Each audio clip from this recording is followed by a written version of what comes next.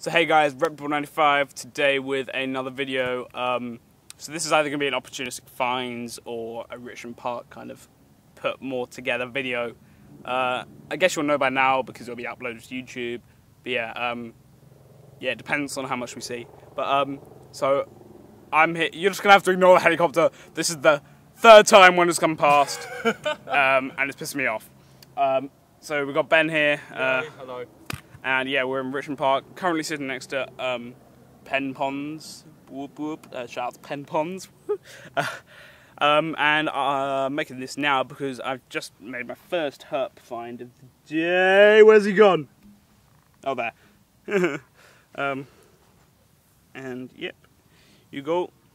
I think I've had them on my channel before once for my Treborth herp walk. Good catch there. But yeah, this one I found myself literally just under a log there. But yeah, so this is the common toad. There's quite a few ways how you can tell them apart from the common frog, because those are the two main, what's it called? What are they called? Anuras, which are the frogs and toads. So toads are technically kind of frogs, but they're such called toads because they have drier skin, and dry and warty skin. I'll probably hopefully put some shots of closer up for you. Also, the easy way to tell the difference is these guys you'll also find in drier areas, which is quite a bit easier to tell. And also these guys' body position, they sit a lot flatter, whilst common frogs sit a lot taller. We also have the natterjack toad in the UK, and also the marsh frog. But natterjack toad's very rare, very unlikely to see it. This is not one of those. And the marsh frog is an introduced species, but again, it's another frog, so it's a bit like you can quite easily tell. So oh yeah, its Latin name is Bufo bufo. So yeah. So we'll see what else we can find.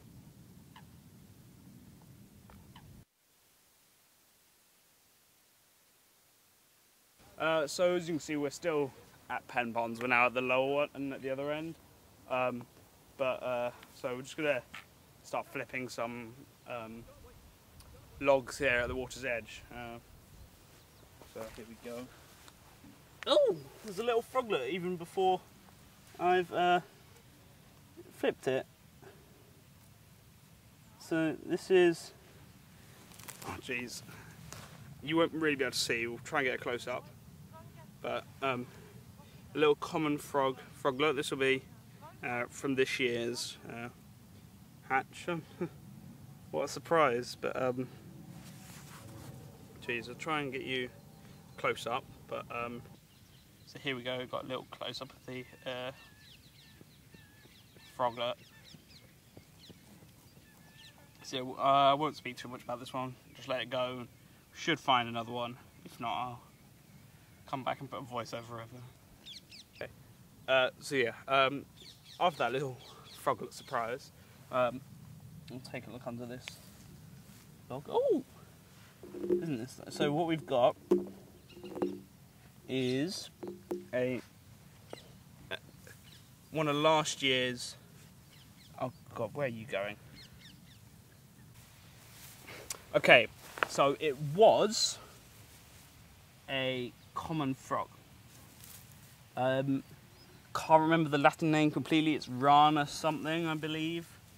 I'll post it in the description. But it was about a yearling, and it would have been great to give you a side-by-side comparison to this, which is our common toad.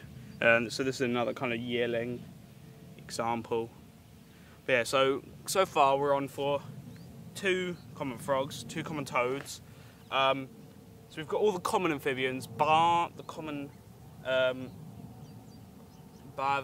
newt, which I know a place where I've definitely found them here before. So let's go see if we can bag all 3.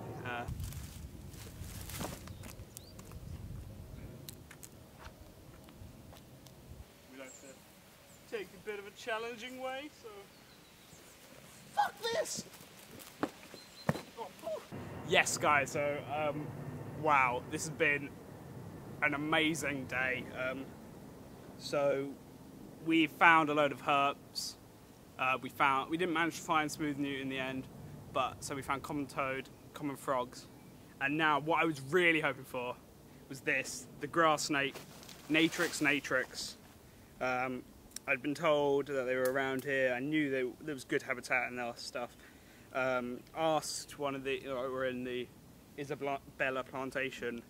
I asked one of the staff here how often they saw them, and he said they were quite common here, and like told me a few places, and he said, normally they find eggs and stuff in, what's it called, like their waste piles and stuff for grass. So I was like, okay, we found this one just that Ben's standing on top of. Like Ben, if you show just quickly, yeah, yeah, I thought, okay, let's check it out. Came over the top, saw this little beauty, dash into what was a wood pile here, and we've had to move it, and I'm sorry to anyone who says we're disturbing habitat, but I was not gonna miss my first grass wild snake. I am so thrilled with myself. Literally, I lifted up this log here, and it's just sitting right here. Yeah, I've been musked. It stinks. You can see like sprayed all over me. And yeah, it stinks so badly. We're gonna go for a swim, I think, in the river afterwards, just to wash myself off because it's not a nice smell. But yeah, so to tell you, well, actually, this is well, I won't be able to sex them because they're not sexually dimorphic, and but this one is a sub-adult. It's probably about 3 years old.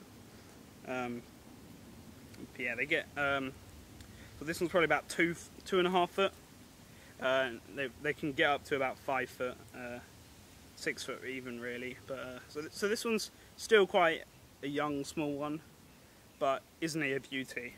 Or she? So I'll just say a little bit about them. They are one of 3 species of snake that we have in the UK, or native species of snake that we have in the UK. There's the grass snake, which I'm holding here, which can be found through Wales and most of southern and Midland England. It's not really found too far north, so Scotland it's exempt from. And we have the smooth snake, which is our rarest snake, which even if I found it, I would not be able to be doing this because it is protected by law and you're not allowed to touch it. But that's only found in a small area in the New Forest. Yep, and then we have the adder, so which you can find virtually everywhere. But that's our one venomous snake. So here we have, this is the grass snake, part of the colubrid family. And yeah, isn't he just a beauty? I've had other people find them and me like touch them before, but I've never actually caught my own one myself. So that's what makes this feel really good. Right, so yeah, I don't think we can top off this video anymore. This has made my summer. I mean, I'm going to Arizona later this year, and I knew that if I saw my first snake there in the wild, I'd be a bit disappointed. So this is completely made up for it. So, aren't you just a beauty? I mean, so yeah. See, as I said, I can't top this off now. Do some close-ups, but yeah. So yeah, guys, as we did with our common toad and everything else earlier, we released them exactly where we found them. So, however sad I will be to see this guy go, and I might not see another grass snake for quite some time, but yeah. So it's something you got to do. I mean, it's such a pretty snake. Like, it's it's a sad moment in my eyes. Yeah, so I'm just gonna release him back where we found him. Well, it's not quite the same. It has moved a bit. But yeah, don't forget to comment, rate, and subscribe. Share the video around. It'd be really good. Thank you very much for watching. Yeah. Enjoy the next video. Bye.